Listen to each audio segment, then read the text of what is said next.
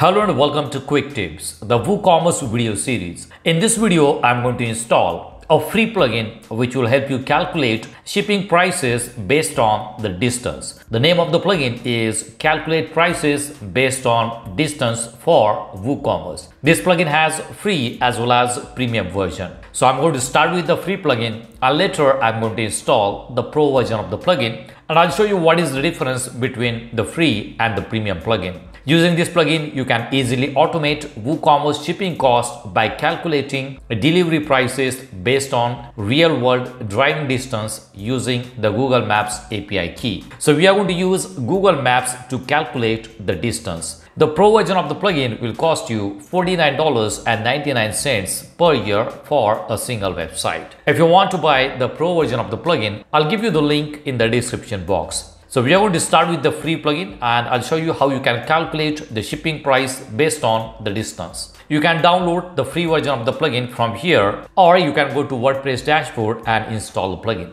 So here I'm logged into the dashboard of WordPress website. This is a demo WooCommerce website and I'm going to install the free version of the plugin. So let's go to dashboard, go to plugins and click on add new plugin. Here search for Calculate Prices Based on Distance. This is the name of the plugin. If you do not find this plugin, you can simply go to the website and download the plugin from here. So I'm going to install it now and click on activate. Alright, so the plugin is installed and it is activated. In the left hand panel under WooCommerce, you will see the option here, WC Distance Calculator. We are on the dashboard of this plugin. The first option is Datepicker. If you want to hide Datepicker from the checkout page, you can simply hide it. Below that, you will see option required. This feature enables you to control the Datepicker to be mandatory or not mandatory. Right, let me show you how does this look on the actual page. So let's go to the website and I'm going to add product in the cart. I have added some products in the cart. Let's go to checkout. On the checkout page, you will see the date picker. This is the delivery date. You can control the date and time from here. This is the date and this is the delivery time. So you can control the delivery date and time from here. And below that, you will see billing address option and calculate delivery fee. All right, let's go back to dashboard.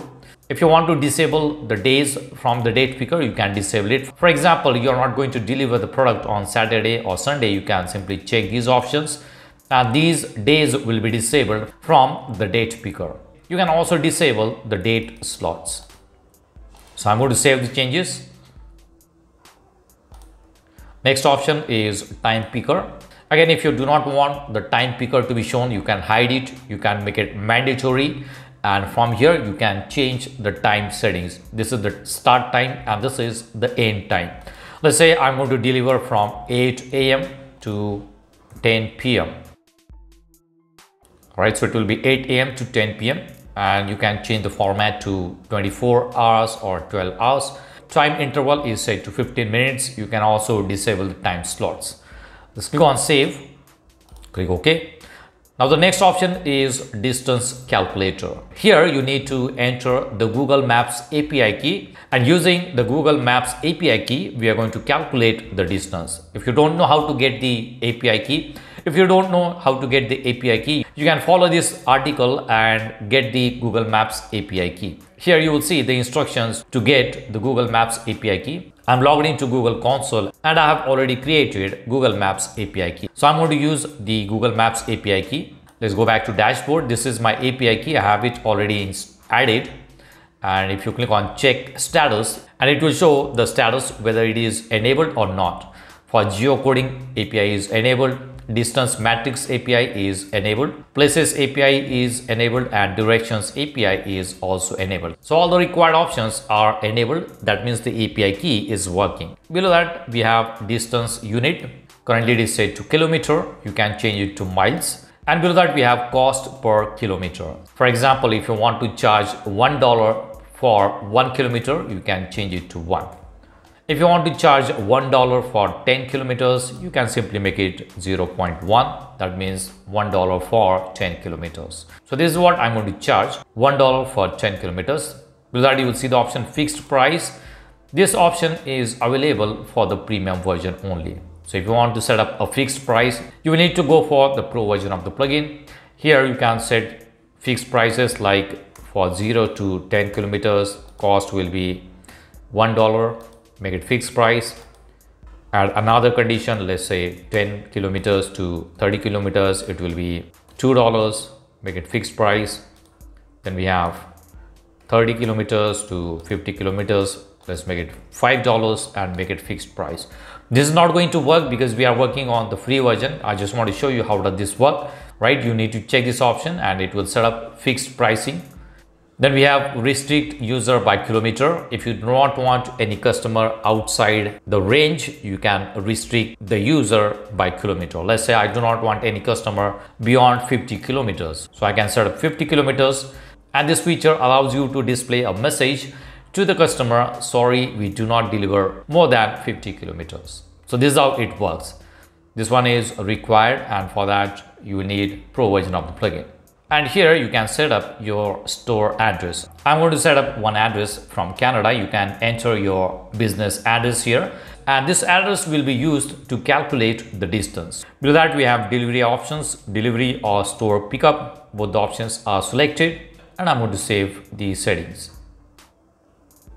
All right, now let's go back to checkout, and I'm going to refresh this page because we have changed the address. Now we are on the checkout page, and you will see we have delivery charges currently set to 0, and here you will see your business address. So this is going to be your business address, and it will be used to calculate the distance. Let's say I want to deliver to one of the locations here, let's say this one, and I'm going to use this location. I'm going to enter it here.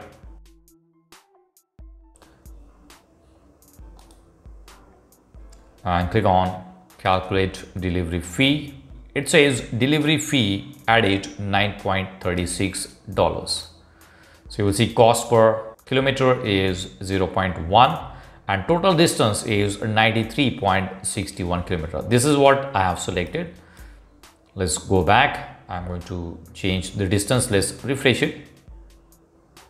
Let's try another address. Let's select one of the closest address here, 401. All right, so I'm going to select this one, and let's enter the address here and click on calculate. And the total delivery fee added is 0.12 because the distance is only 1.19 kilometer. Let's change this pricing here. Let's go back to distance calculator, and I'm going to change it to, let's say, $0.5 per kilometer. Click on save. Let's try another address here. All right, I'm going to use this one. Let's enter the address here and calculate delivery fee. Now you will see it is $0.98. It is less than 2 kilometers, and you will see the cost per kilometer is $0.5. And if I go to total calculation, you will see that the delivery charges are also added automatically.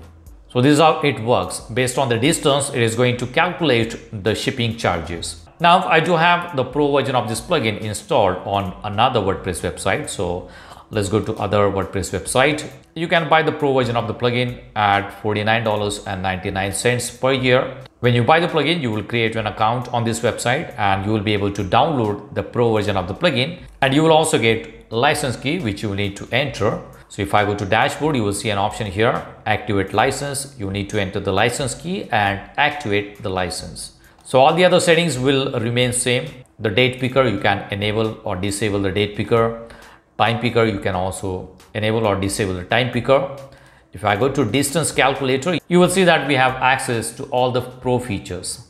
Here I have set up a fixed price. For 0 to 10 kilometers, it is going to be $1. And for 10 to 30 kilometers, it is going to be $10. And that is going to be a fixed price. And for 30 to 100 kilometers, it is going to be $2. It is not a fixed one. And restrict user by kilometer is set to 500 kilometers, and the required option is enabled. Right now, let's go to the website here, and I'm going to add a product into the cart. On the checkout page, you will see the message, the delivery cost calculation 0 to 10 kilometer, it is going to be $1 per kilometer. For 10 to 30 kilometer, flat $10. And for 30 to 100 kilometers, it is going to be $2 per kilometer. So we have that message on the checkout page. All right, so if I go down here, we have the location, and I'm going to select one of the addresses from the map itself. Let's try this one.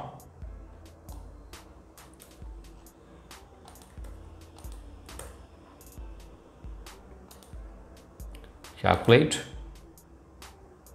All right, 2.52, because the distance is only 2.52 kilometers and it is charging $1 per kilometer. Now let's increase the distance. Let's refresh it. Let's try another address.